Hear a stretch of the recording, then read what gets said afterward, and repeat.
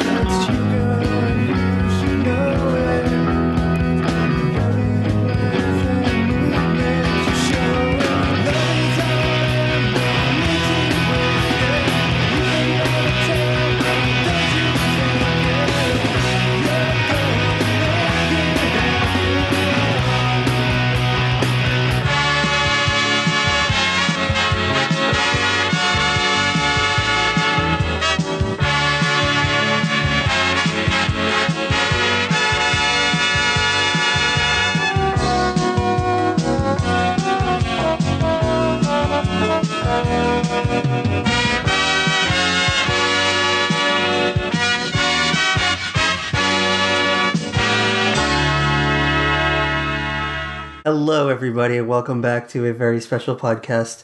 This is the podcast in which we watch all of your favorite TV shows and then discuss them over a glass of wine. I'm Patrick M. Dunn, and you probably remember me from the previous episodes. And I'm joined here, as always, by Kat Halstead, the author.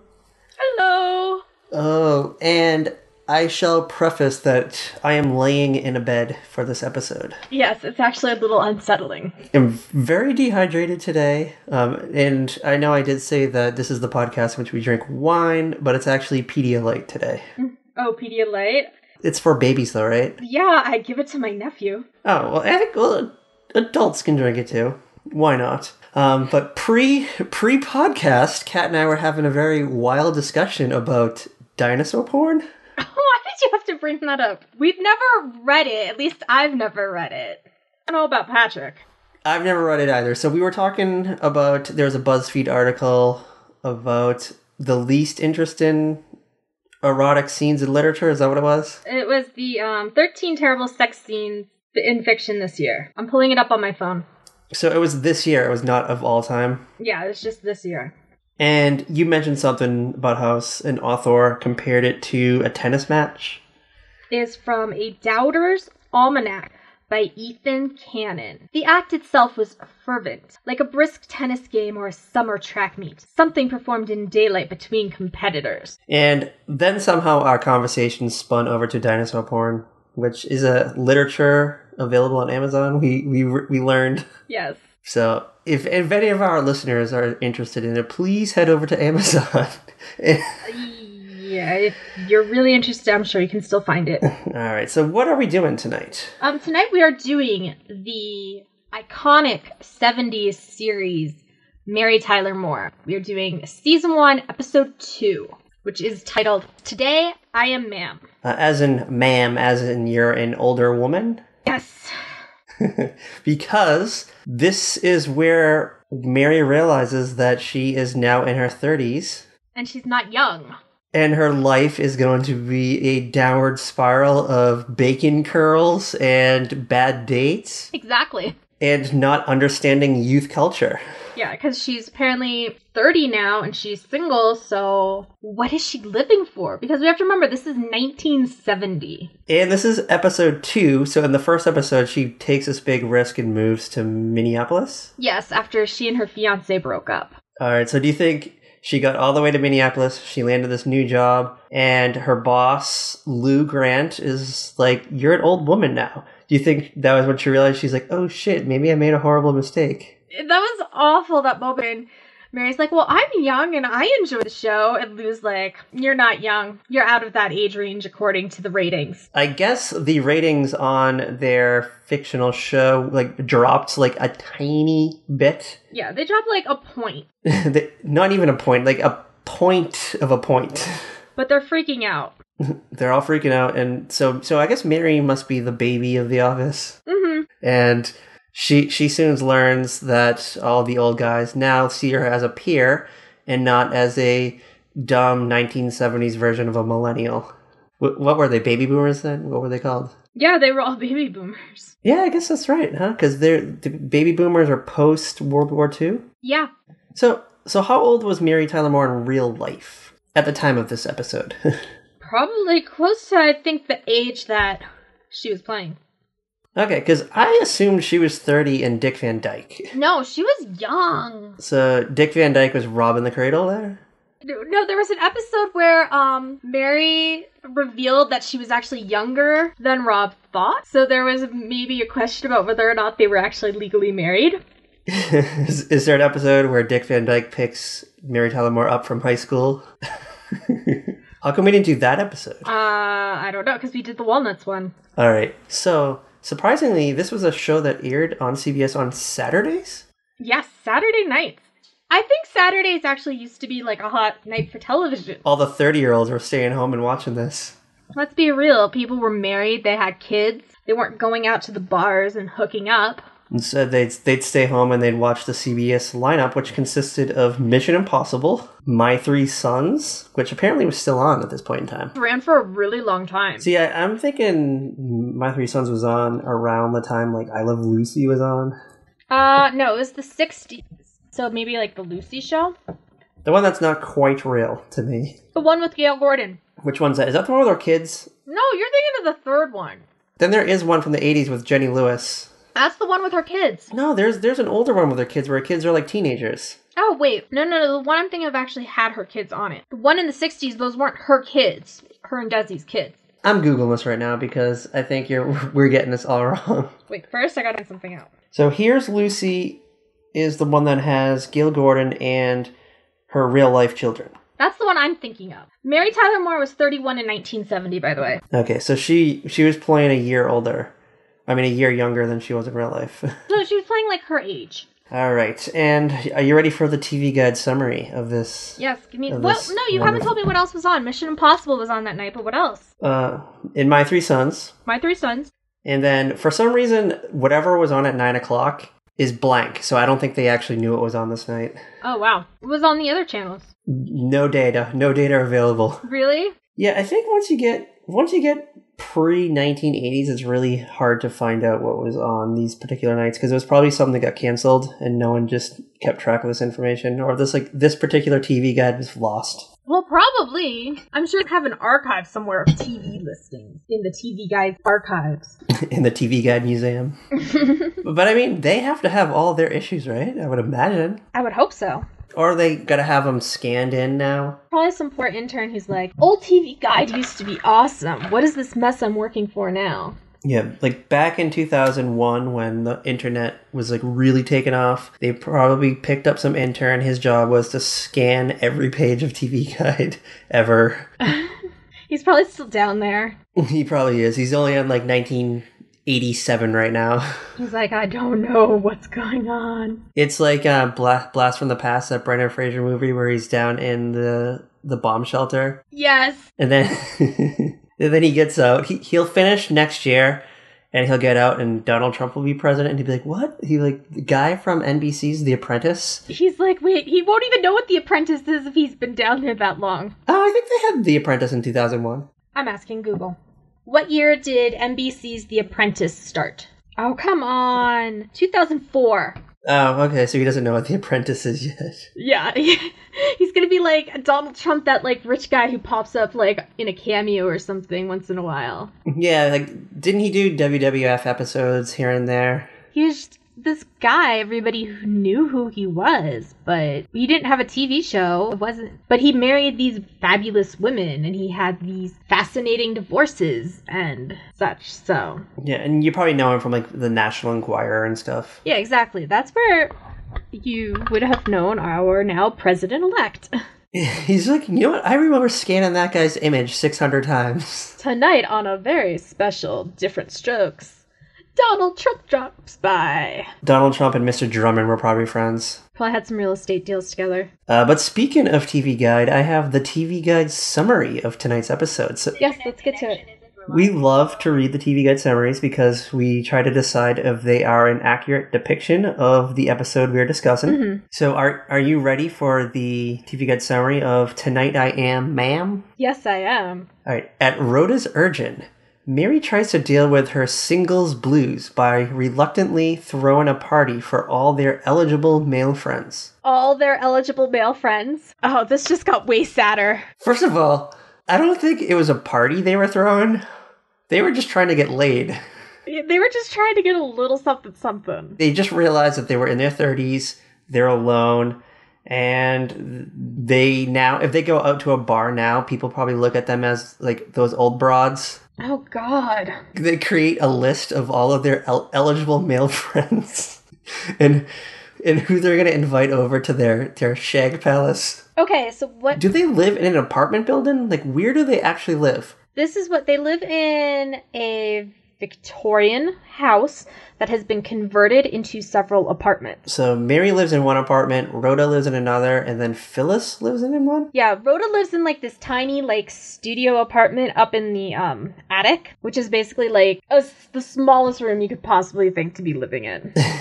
So whose apartment were they hanging out with in the episode? You don't recognize Mary's iconic apartment? I didn't really watch the show too much, to be honest with you. Oh my God, Patrick. I may have seen 2 episodes, and this makes 3. And Mary's apartment is enormous, too.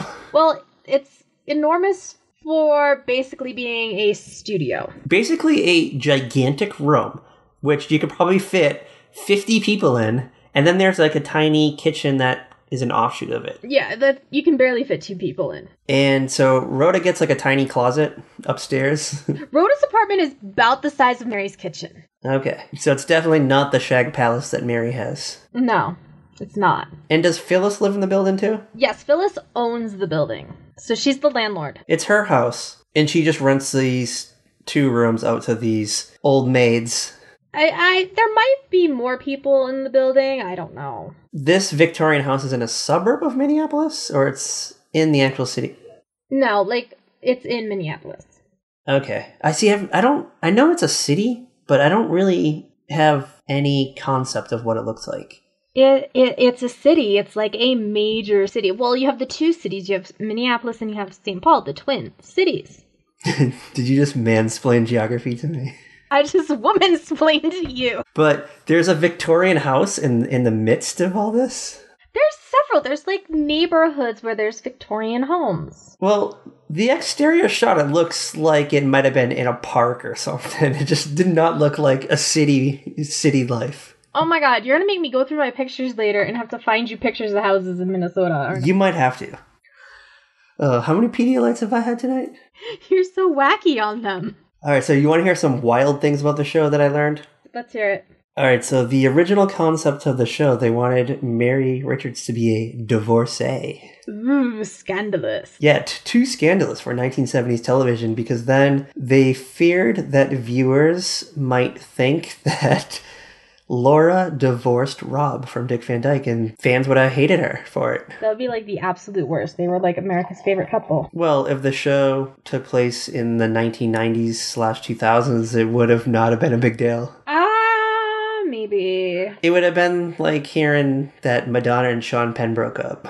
Are you comparing Rob and Laura Petrie to Madonna and Sean Penn? I was trying to think of an iconic modern era couple, and I don't even think Sean Penn and Madonna are modern era. They're not. That's like, oh my God. How about Gwen and Gavin? No, wait. Oh, I was getting my Gwens confused. Gwen who? How many Gwens do you know? I was thinking of Gwyneth Paltrow, not Gwen Stefani. Do you know that I share a birthday with Gwen Stefani? Fun fact. I did not know that. Shout out to Gwen Stefani. Shout out to October 3rd. Alright, so CBS Network did some research, and they warned the series co-creator, Alan Burns, that there were 4 things viewers, especially the mainstream audience, would never accept in their living rooms, which could spell early death for a TV show. Alright, you're gonna pick your jaw off the floor. Okay, and what were they? So the 4 things are New Yorkers, Jews, divorced women, and men with mustaches. Rhoda's 2 of those. I'm sure she's dated a man with a mustache at some point in time. I know there were men with mustaches on that show. And now I kind of want to go through TV shows of 1970 and try to find shows that involve any of those four things. Yeah, that's going to be a fun challenge going forward. If you think about it, there are a lot of shows about New Yorkers these days. The entire NBC lineup throughout the 90s involved New York. And divorced women. And Burt Reynolds, hello, he had a mustache on Evening Shade. Magnum P.I. He had a mustache. And also, hold on, are you aware of the Mary Tyler Moore murder? Wait, what? Alright, so there's an episode of Mary Tyler Moore. Actually, there's 2 episodes that involve a prostitute named Sherry. I vaguely remember. Okay, so she was a prostitute that I guess Mary had relations with. Not sexual relations, but like a friendly relation. And she appears in 2 episodes. And is this the, she was portrayed by the who went on to star in Phyllis? Okay, thanks for ruining my story. Sorry, go on. She was portrayed by the actress Barbara Colby. Producers were in love with her so much that they asked her to come back to Phyllis, which is the spin-off of Mary Tyler Moore, starring Cloris Leachman. Yes. They had just filmed 3 episodes, I think. And Barbara Colby, she was on her way home with a male friend. I guess they were coming back from like an acting class. And they were murdered. They were just shot and killed in Venice, California. That is terrifying. Nobody knows who killed them. The culprits were never caught, and it's a cold case. So maybe we could solve this murder. I don't think we could. You don't want to be an internet sleuth? Isn't that what gets Sandra Bullock into trouble in the net? She starts internet sleuthing something? Yeah, but that's 1990s internet. Now people do internet sleuthing all the time, and there's no murder conspiracies. I watch 48 Hours. I watch ID Channel. You don't listen to the 600 True Crime podcasts that delve into these kind of things? I listen to the Generation Y True Crime podcast. The others, there's something off about them that always make me want to, turn it off, so I do. Okay, that's probably people that listen to TV show podcasts, they listen to ours and go, you know what, there's something off-putting about this one. I can't quite put my finger on it. There's something wrong with these two. So thank you for listening. Alright, so shall we get into the actual episode? Yeah, let's get into this episode, and then we can get back to more fun facts. Alright, so the episode opens in, is it WJM? Is that the name of the TV station? Yes, it's WJM because it is named after the owner, Wild Jack Monroe. So they're in the WJM studios. They're in Lou's office. They're all in Lou's office having this meeting about the ratings. And this is where Lou's freaking out because they dropped a little bit. And Mary's like, well, I like the show and I'm young. And Lou's like, no, you're not. The ratings are 18 to 29. You're not 29 anymore, so you're old now. Which, if that's not bad enough, the mail boy calls Mary ma'am. Yeah, so the mailroom carrier is coming through. He's got everyone's packages and stuff. And Mary's in his way when he's trying to get out of the room, and he's like, excuse me, ma'am, can you move for a second? And she's not paying attention. She hears it, but she doesn't realize that he's talking to her. Not at all, because she's never been called ma'am before. All of a sudden, it dawns on her, and her soul is burnt to a crisp right there in Lou Grant's office. Yes, it's soul-destroying the first time you're called ma'am. So she goes home, she pours a scotch and soda. She's just laying on her couch and just kind of spilling the tea with Rhoda just about her shitty day. Yeah, they're having dinner because apparently Mary cooks dinner for both of them. So Rhoda's that friend. Just comes over and eats your food. Well, she doesn't have a kitchen, probably, because she lives in a broom closet. So they're having dinner, and they're talking about how much it sucks to be single, how they're 30 now, so that means they're old, according to their friends and family, even though they might not feel like they're old. Yeah, it snuck up on them. They didn't see it coming. Yeah. Mary was busy at work. She probably didn't even have enough time to stress out about her age. Because she didn't think it was a big deal, because she's excited because she's got this great life right now. She's got a job she never thought she'd have before as an associate producer. Didn't she apply to be a secretary? Yeah, she did. But she ended up as the associate producer instead. Yeah, they're like, oops, we actually already have a secretary, so we don't need another one, but you can be the associate producer if you want. It's like, hey, listen, we don't have anybody else to be our CEO right now, so how about you do it, random person? She moves to a brand new city, all alone, worried that she's not going to have any friends, and just immediately lands a job she's probably way underqualified for. Yeah. Now, Rhoda is now trying to lift up Mary's spirit, so she comes up with this crazy idea. Maybe we should make a list of all the men we know, ex-boyfriends, male cohorts, just anyone that might possibly be single that we could invite over to it's not going to be a dinner party, but just some kind of gathering. Yeah, I think it was just to, get them out of, the slump or rut that they think they're in, because they haven't gone out on dates for a little while. Maybe it was just kind of the, we still got it kind of night. Yeah, exactly. It's like, oh yeah, maybe we're not, as desperate and alone as we feel, right at this second. This is a really short list, because they could each only come up with one person. Yeah, it's, really depressing. And even then, Mary doesn't come up with her own. Rhoda suggests that that Mary invite Ted Baxter. And Mary's like, no. No. Yeah, would you want to invite the guy that you work with after seeing him all day? And now he'll know where you live? No. Mary brings up, I guess, before she was engaged, she was going out with this guy, Howard, that she kind of remembers, but doesn't really remember too many details about him. Yeah, which, that seemed a little odd to me. How do you kind of barely remember somebody you dated? Well, it was the 60s. She was probably a wild child in her 20s.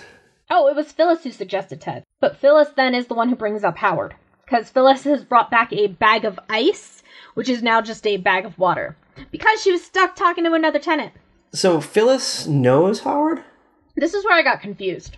I was always under the impression when I used to watch Mary Tyler Moore regularly that Mary moved to Minneapolis and didn't know anybody. But I guess in episode 2, the writers decided that Phyllis used to know Mary before she moved to Minneapolis. Maybe they ran into each other somewhere, they were acquaintances, and Mary got to Minneapolis and she's like, oh, you know what? I should look up Phyllis. Yeah, or maybe they were sorority sisters in college or something weird like that. Were they the same age? Because I assumed that Phyllis was just a few years older, at least. Yeah, I kind of get they could have been sorority sisters. Or she just maybe looks older, I don't know. Maybe Phyllis was a hard partier. Yeah, she would probably I would guess she was definitely older. She looks like she's aged a little more than them, too. She's got the crow's feet already. Phyllis is starting to get the skin sag. So she's probably an older friend or something. Maybe Mary was a freshman in college and Phyllis was a senior. And she was showing her the ropes of whatever college she went to. She was the big sister or something. Yeah, you know how on 90210 when they would have the seniors hang out with the freshmen, the freshman buddy or whatever it was? Maybe that's what it was like. Okay. So she remembers Howard, and Mary's like, yeah, you know what? I'll give him a call. And Rhoda brings up a man that she just met a few days ago that she ran over with her car. Yes, because that's perfectly normal and healthy. That should have been the episode right there. I want to know more about that, really. And Rhoda just brings this up to Mary, oh yeah, this is a guy that I just met the other day when I hit him with my car.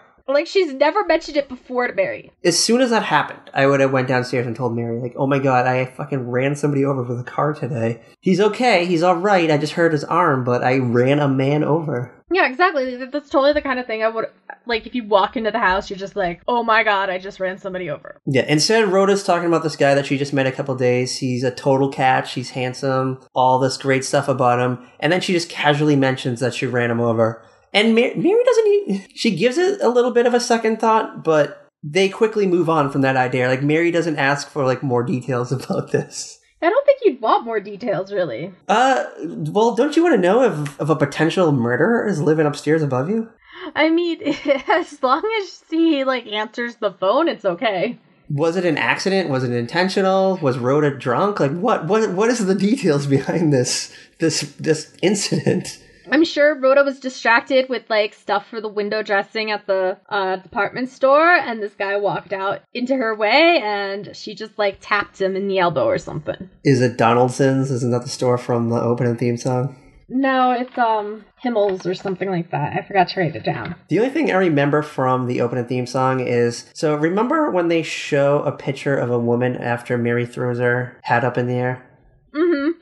I just remember seeing on that woman on TV a couple of years ago, they interviewed her for some reason. There's a woman in the background. She looks at the camera. So her name is Hazel Frederick, and it was a cold day in downtown Minneapolis in 1969 when they shot this. They used hidden cameras, so she had no idea that they were filming the opening of a theme song. Anything? Yeah, so she just, said that she just saw this woman, stop and gleefully throw her hat into the air. So she just looked at her like, what the fuck is this woman doing? And then, 6 months later, this is on TV, and she's part of it. It's probably one of those things. She probably wasn't even watching it, and all of a sudden her phone starts ringing.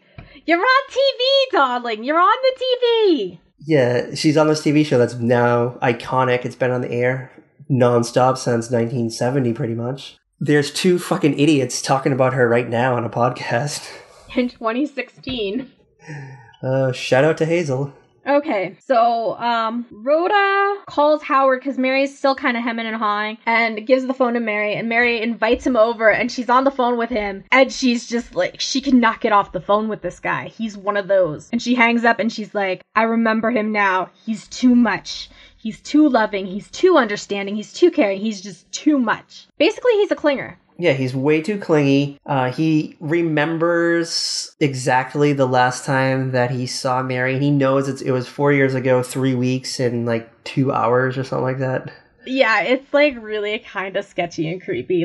Oh my god, this guy with the internet, he would be full-on stalker. Yeah, he would be Facebook creeping right now.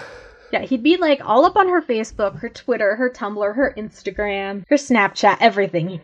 As soon as Mary calls him, she's like, you're not going to believe who this is. And then you don't see his side of the conversation. So then you just hear her say oh yeah, how'd you know?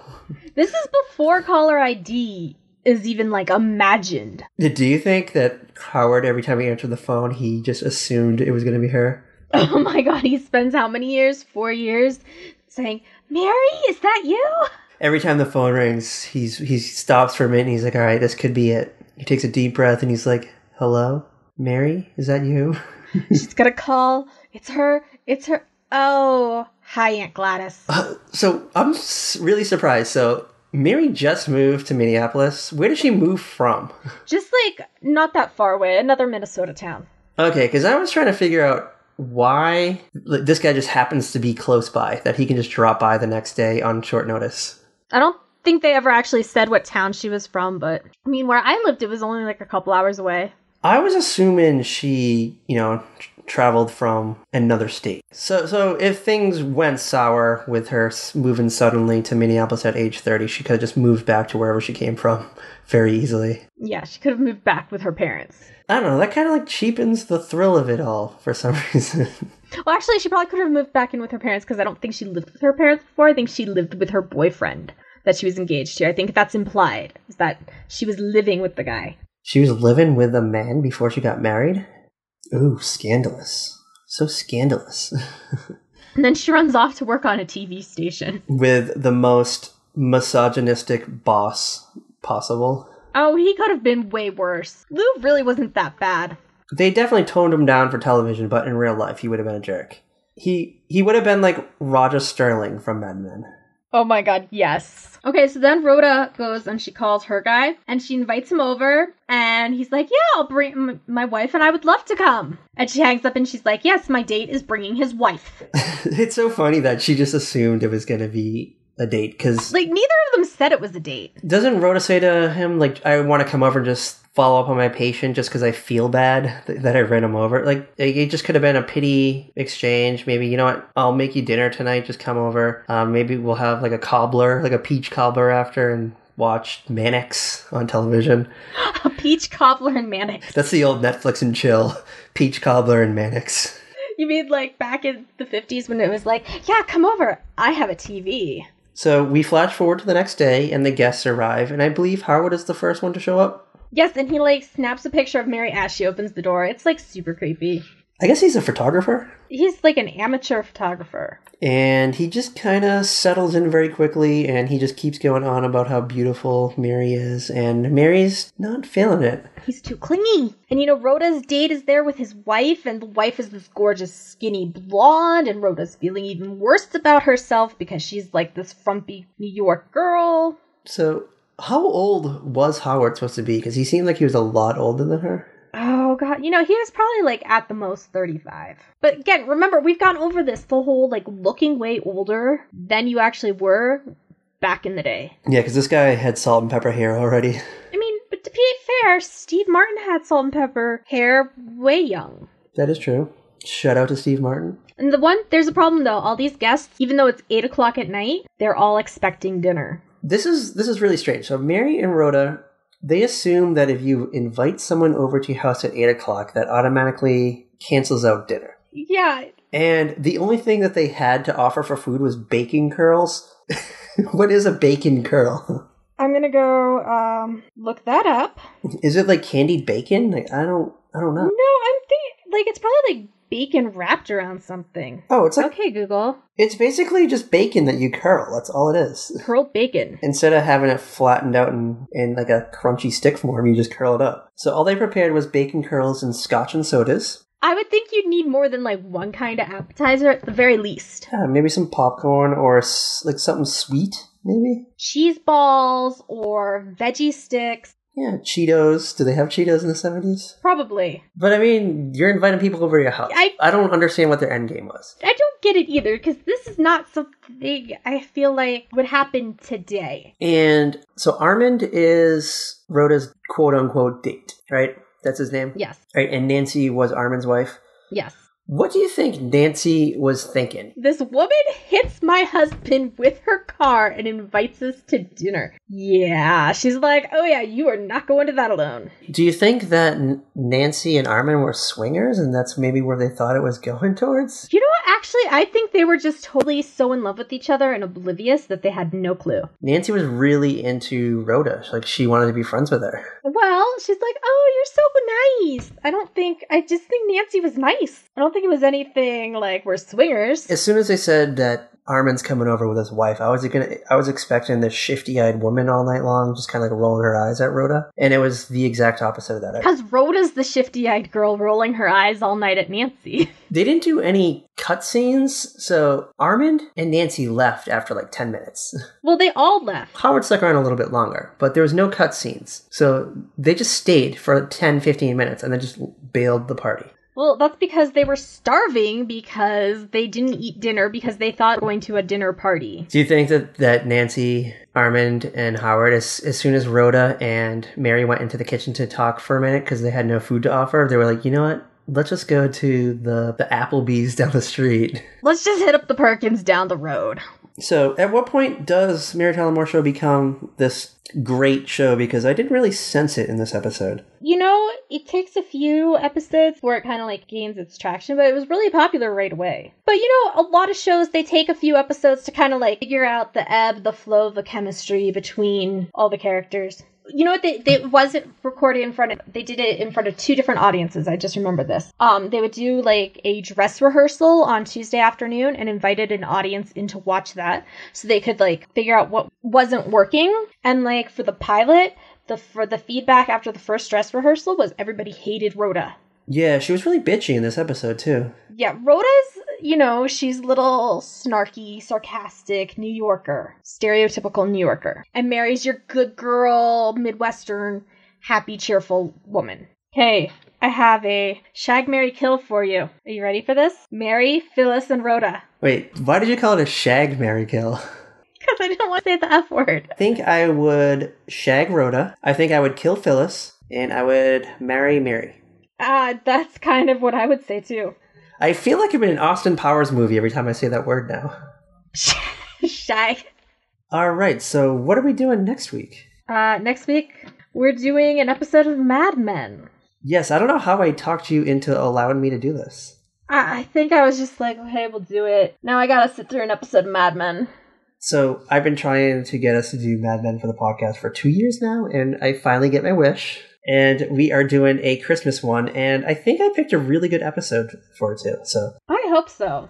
Join us next week when we go back to 1964. Oh, wow. Going way back. Yes. So as always. Bye. Keep the change, you filthy animal.